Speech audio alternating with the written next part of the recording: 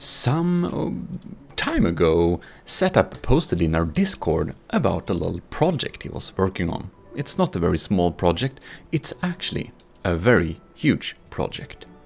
And you can probably see its head bobbing up and down there. And this is a huge turtle fortress. Of course, it is a turtle fortress.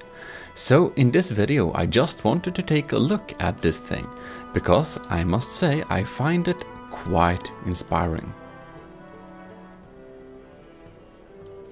And as we can see here, it is basically a very huge battle fortress built on top of a very large turtle. So it's a little bit like the city version of Bowser, you could say.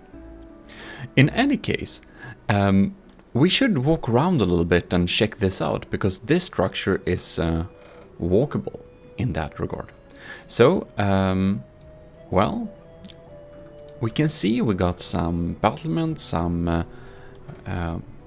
it's very like walkable, and it has a lot of details and decorations and quite some bit of funny Easter eggs here and there. We should definitely check that out. Like here, for example, me trying to play something that involves sport with spheres. Anyways, we can just dive through here a little bit. And it's a cram fortress. It's actually quite strong. It deals a lot of damage. It's a cram frontsider, if we want to be technical like that. And even though it has, even though it's basically mainly looking very cool, it's actually pretty strong too. And I also love that it would of course be unacceptable for the turtle to lose its head, so it's actually reinforced with heavy armor inside of here, which is good, I think. Anyways, let's take a little walk around tour on this thing. I don't know where we should like begin, but I must say you can see these houses. It's like clay walls in a kind of, I guess it's like, oh, now I got stuck here. Okay, it's basically like farm style, like English farmhouse style, a little medieval type house here, which is pretty cool. I love that there is just so much detail put into this thing. Here we have cram mortars, which can be aimed. Here we have wood logs. It's just so much details, because when it was almost done, I wanted to look at it, but Setup said it should add a little bit more details to it, so I waited until then to check it out, because I wanted to have the full detailed experience when we actually walk around on this thing. And this is downloadable via the workshop for anyone, so it's public. So that's really nice. You can take, and you should take a look at it yourself as well. So many staircases. Unfortunately, From the Depth is a game that's very not suited to walk around on and stuff like that. But I mean, we can find funny jokes like this. This poor feline stuck under a wall. Anyways, I also love the kind of coral patterns on the arms of the turtle. Is it called arms or is it called fins on turtles? I think it's, I don't know. And here we have just so much detail. Oh, no, we fell down. Like here. Someone fishing. That's just so funny detail to add there. A little fishing thing there. That's very nice. And we have like small roofs on everything. Like Old Turd had these painted blue metal roofs looks a little bit like eroded copper or something like that. It definitely draws the thought to something like that. And of course the tennis courtyard, a lot of turrets hidden and stuck inside of here.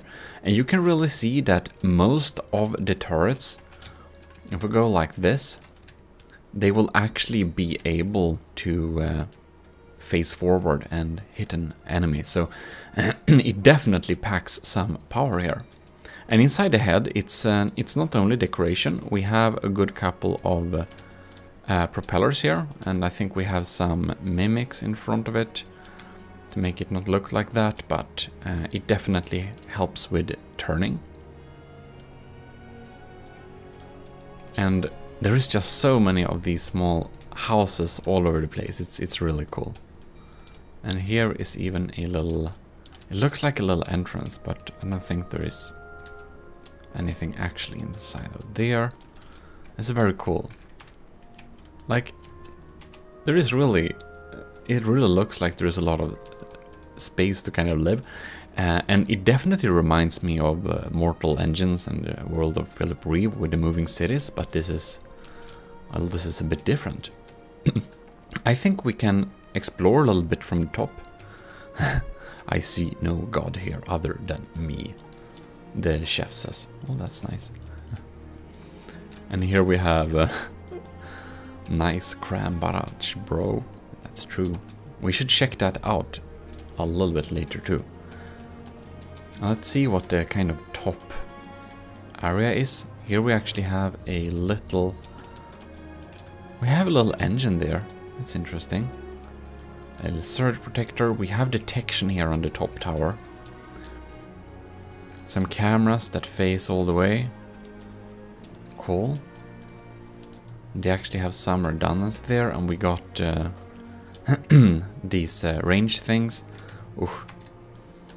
And this is just, it's just great. There is like enough room for it to be walkable, so that's very nice. And we even have like details like a bed, because why not?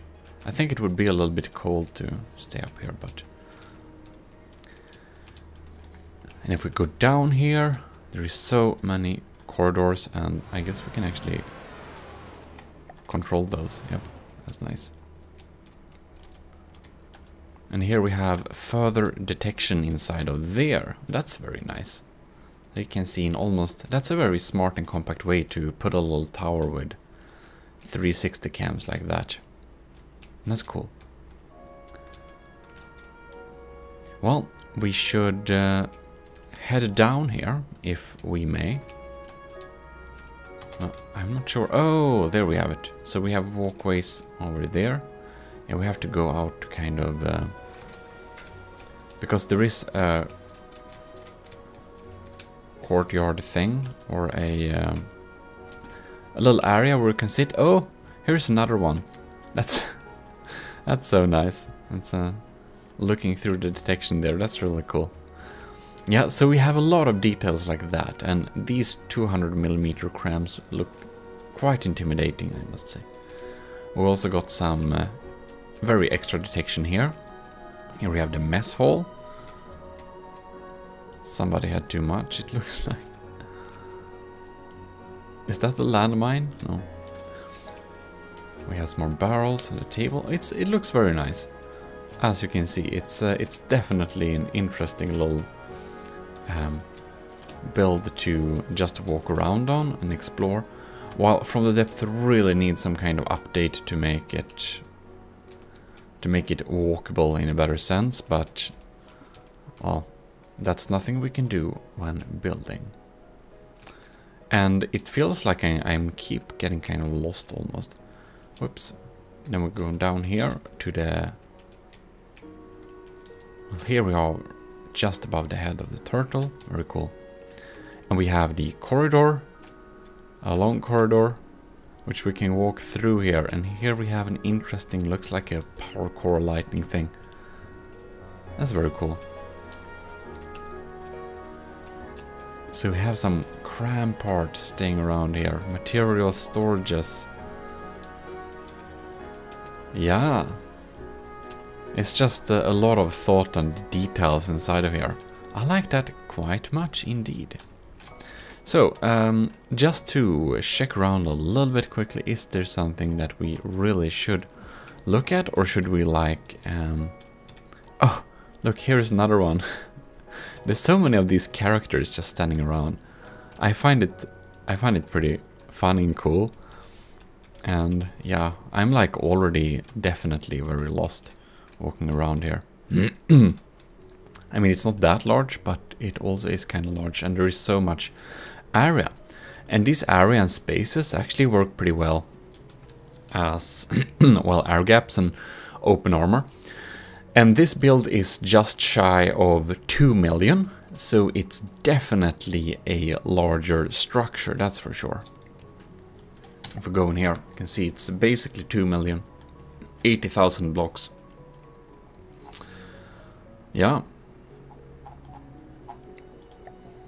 So I think we should do like this, and we should be going through different moods here. So we should be looking at structural blocks.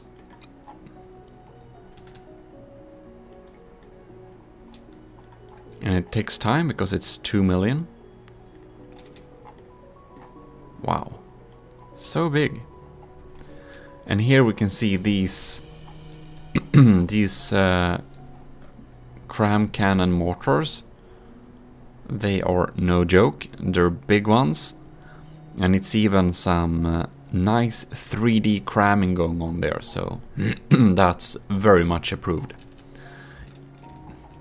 It doesn't only look very cool, it's also very well built. And when I loaded this in, I think it was like version 400 and something, so it's clearly been worked on a long time, which we can see from the results, and it's quite amazing. Right, so we are mimics in front of the propellers. I think it floats a little bit with the propellers, but it has a lot of internal air gaps with pumps in them, individual small cells. And there we got some staggered era, and each of these era blocks actually will absorb 2,500 kinetic damage, so they do actually help quite a bit against EMP. Against kinetics, kinetic shells, because, yeah. So that's really cool. And we got big engines going on here on the side. Wow, that's like huge columns. We got some extra AIs. God, just over the ammo department. That's a lot of ammo, though. We estimate you require a maximum of... It has more than double the ammo it needs to have. That's kind of interesting. I wonder why. That should just be a risk. Anyways, is this... Oh, yeah, okay. So these are not turrets, okay. These are just connected with like thin necks up to a cram cannon, just like that, so it's a front siding. But actually the compartments of these cannons, they're down here, and they're pretty big. So they're decently protected, and they truly pack a punch here. We can even see if we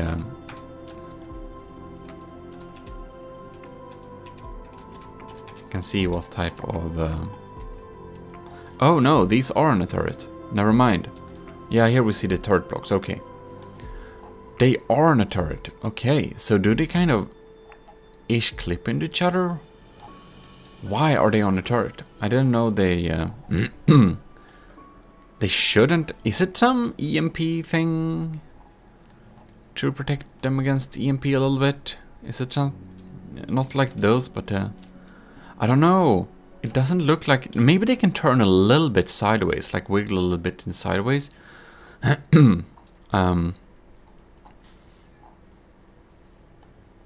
That's a little bit weird, though. I don't quite get why they are on turrets, actually.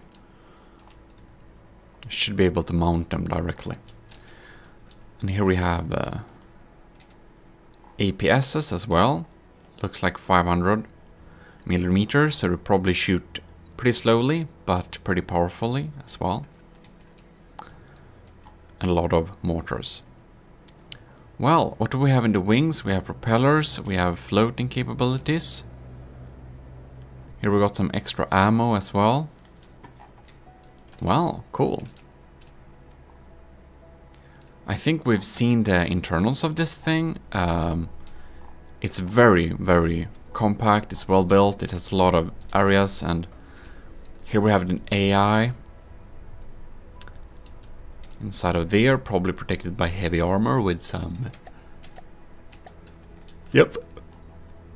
And we got some surge protectors all around it to protect against EMP. Well, I believe we must see this thing a little bit in action. One thing I kind of want to do also is to click the N button, left-right cutting, just so we can kind of get a cut through of it, so we can really like see it from the side here. Ah, so cool, big structure. I also love that the internal blocks are like meat red. That's so intentional. They are meat red, so it looks like if it gets damaged, it's like flesh wounds that heal up, not machine. And we have a big wall of wood to take some... pull up some health points there. That's cool. It looks like a really powerful front-sider, that's for sure. And we have... yeah, very nice. Nice 3D. Ah, and the turret are armored with heavy armor in the front and with metal in the back. So that's a little cost-saving thing one can do. Okay. Anyways, now we should see it in action, of course. So I do believe we should try and spawn the broadsword, just because that looks funny. It will of course lose. There it is. Let's see how our FPS goes. Oh lords. Wow. It just sends so many shots. Here we have the cram mortars going on there. And I turned up the settings. I just thought the Turtlelord looked so dreamy, so I just wanted to get this dreamy feeling, but I will change my settings to what should we call them, battle settings, probably, because we can see this FPS is not great. Lord, this is some scary barrage, oh my god.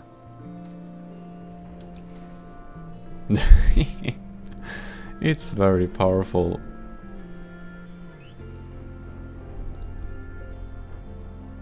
Looks beautiful. Oh, oh, look at that. That's a lot of damage. All right. Here we go. Now we got less good FPS. I think this thing is kind of soon dead. We can see the next. Oh wow, that's so many shots, and it's like some really heavy APS too, like really big. Oh my god! And these are serious mortars, that's for sure. So many of them too. And how Turtlelord is at 100%. Even though it took some barrage in the front, it's definitely very functional. It's already repaired.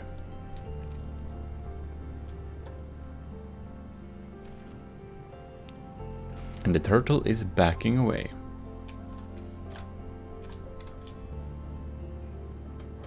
Well, it's definitely powerful too.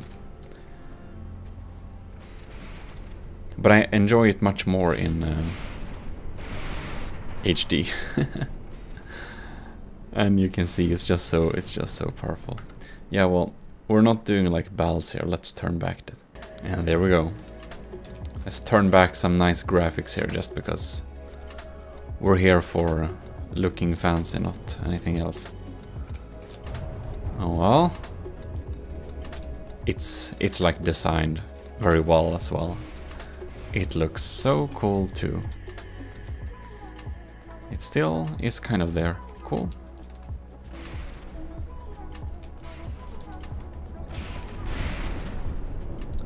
So it looks like these small houses are kind of chimneys or something, and they're stuck. God, don't breathe the air when this ship is in battle. Yeah, this is definitely the moving city version of Bowser. That's my verdict or guess what this thing could be named. Or could be called. We have invisible shields, but they don't still do their job. Yeah, my computer can barely handle big builds like this thing. It's very huge. But wow, yeah, I should definitely when I finish the Draconia, which will be around this cost, it will be a little cheaper than the Turtlelord, but it would be interesting to pitch it against the Turtlelord and see if Moving Castle Bowser can take it out. It probably can. I'm just wondering how quickly. Because my Draconia is slow, and this one uses cram mortars, which honestly would be great to take out the Draconia, I think. In any case, thanks for watching, and do take a look yourself at Setup's Turtlelord. You probably already have seen it if you've been playing the game, because it's gaining popularity and it's still on the launch screen last I checked. So do check that out, and I will be seeing you in future videos. This is your host Gmodism, and we are signing out with this beautiful creation. Very good job. Bye bye.